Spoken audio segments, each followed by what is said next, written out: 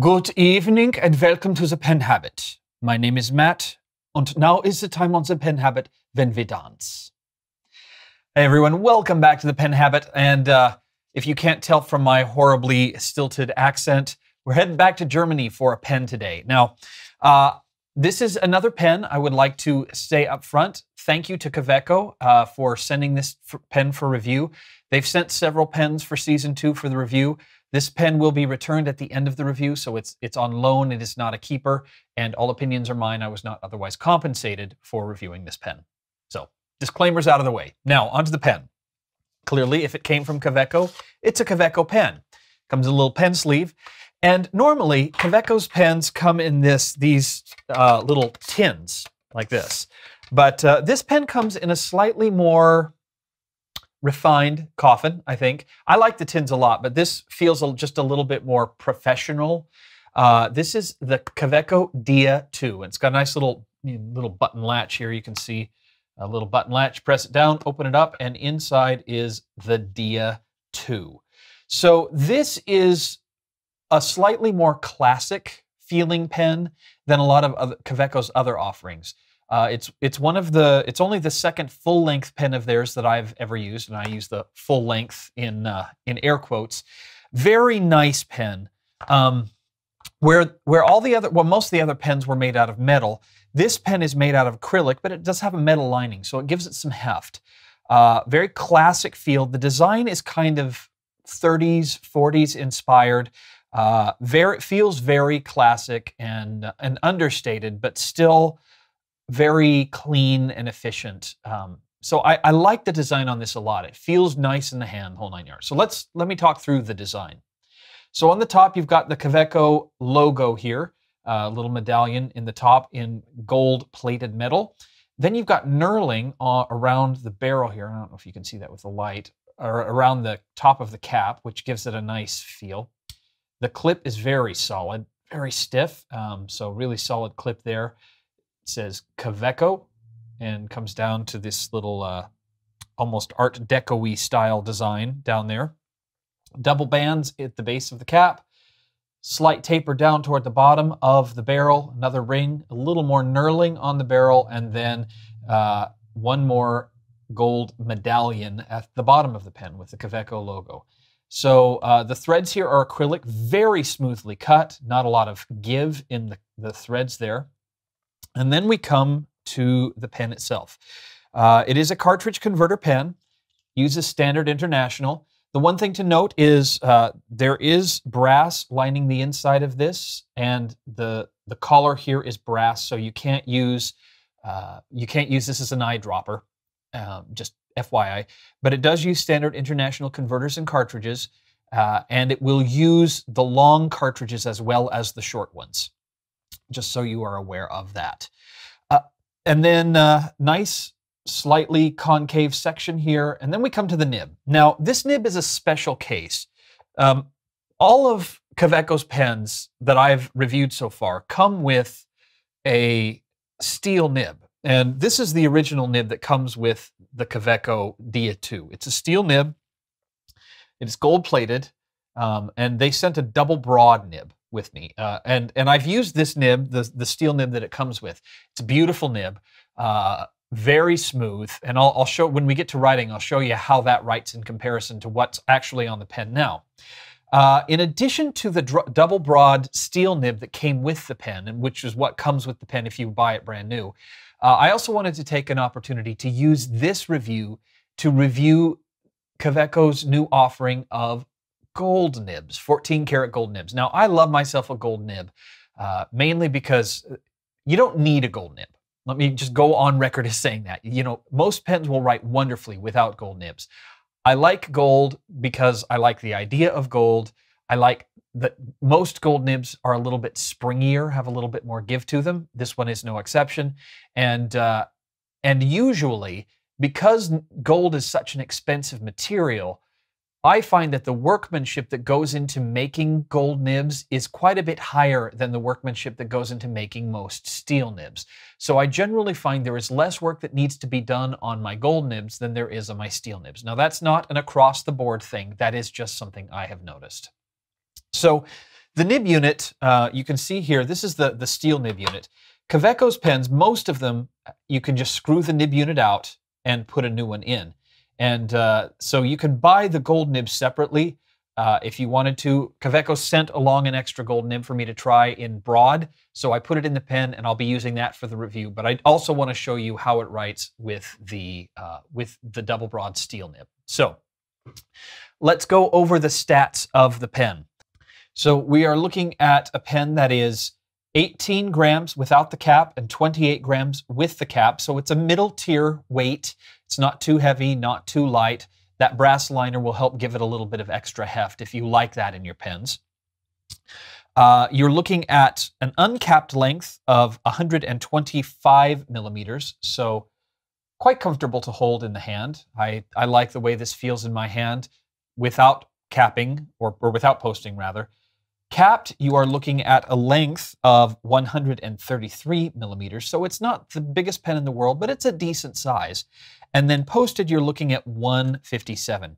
Now this cap posts very securely. You don't have to worry about it going anywhere. I think that knurling on the back of the barrel helps a little bit.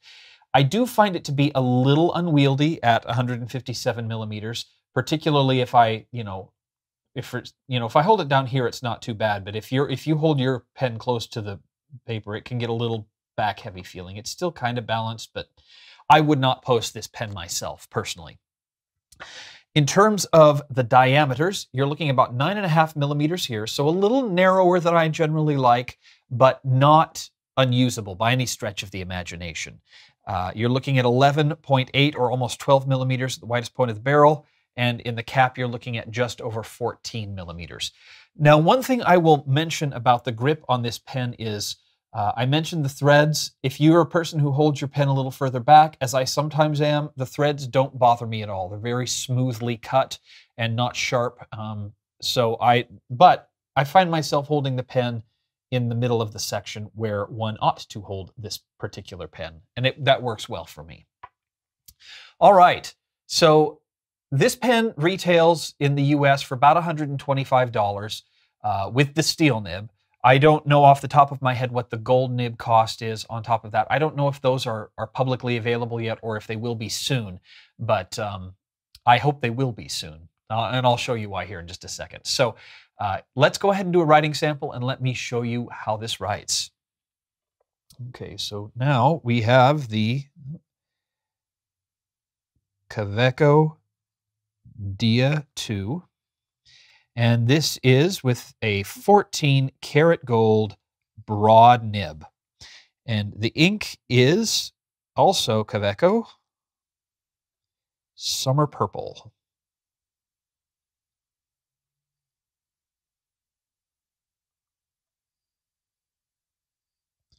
All right, and let's do the quote.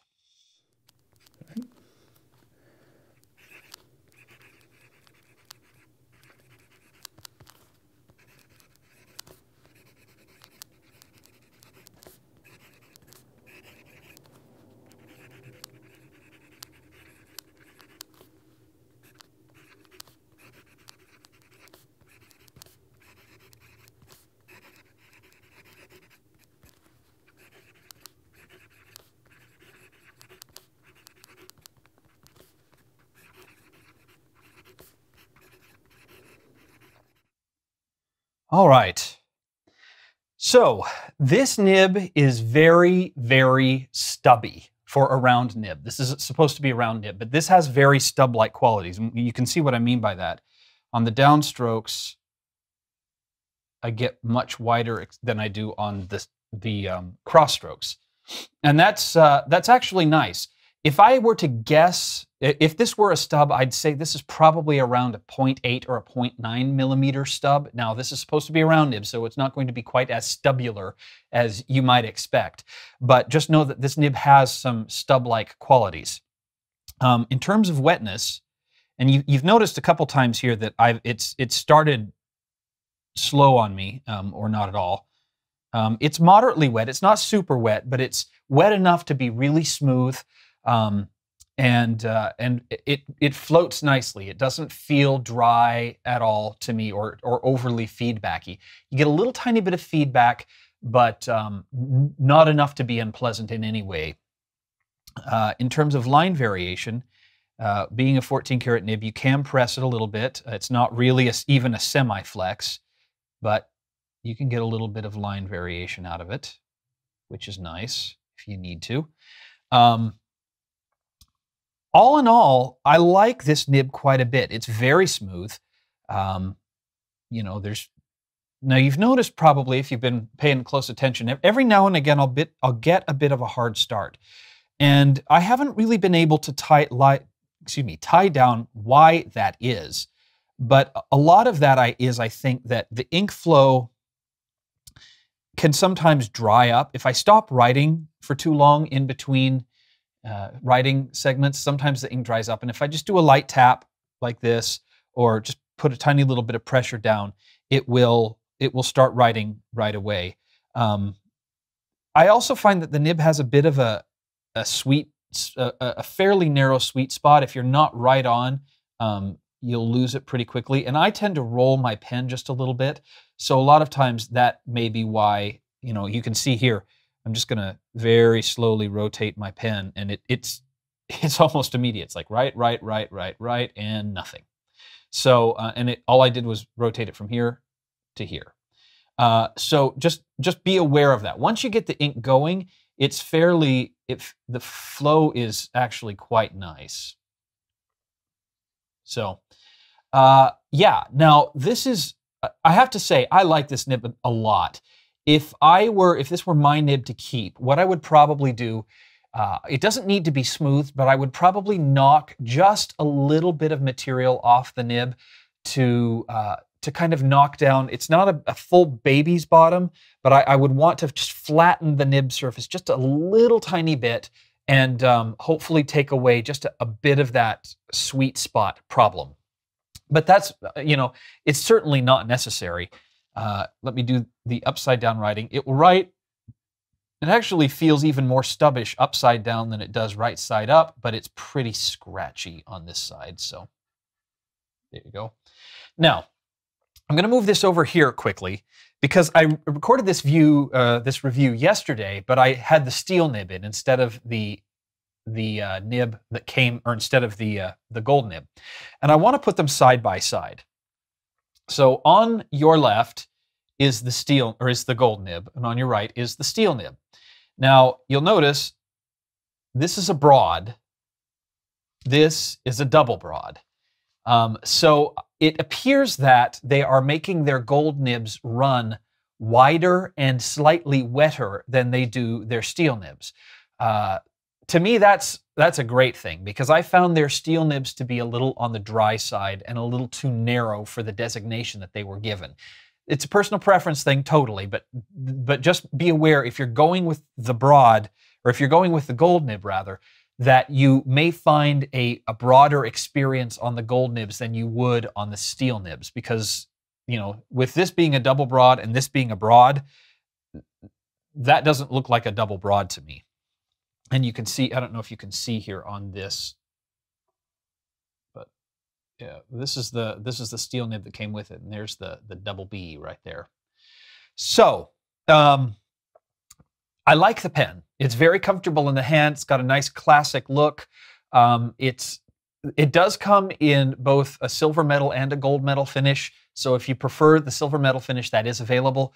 On this pen, I actually find that I like the gold better, which is unusual because I generally like the silver better. But the design of it and the shape of the clip and everything, it screams to me of black and gold. And I above and beyond that, I can't really say why.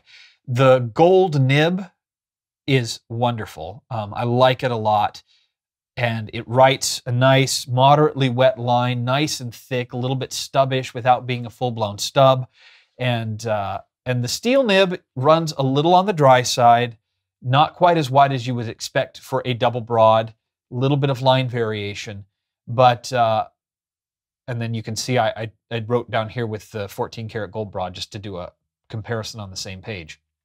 So that has been my review of the Kaweco Dia2. Again, thank you to Kaweco for sending this to me for review purposes. I like the pen a lot. This is one I don't see in a lot of US retailers. Hopefully we will start to see this more, because I think, especially with the 14 karat gold nib, if that starts becoming an option, I feel like this is going to be a nice pen to compete in the same range as the Edisons and the Franklin Christophs and things like this, because it's very well made, very solidly made, feels great in the hand, writes wonderfully, and it's good entry into that market. So thank you very much for watching. Please make sure to head over to penhabit.com to join the conversation. Find me on the social media networks. If you're like PenHabit and you want to help support these videos, I'd love for you to head over to my Patreon page or donate via PayPal. You can find information about that over at penhabit.com. And we will see you here next time on the Pen Habit. Thank you so much for watching. Bye.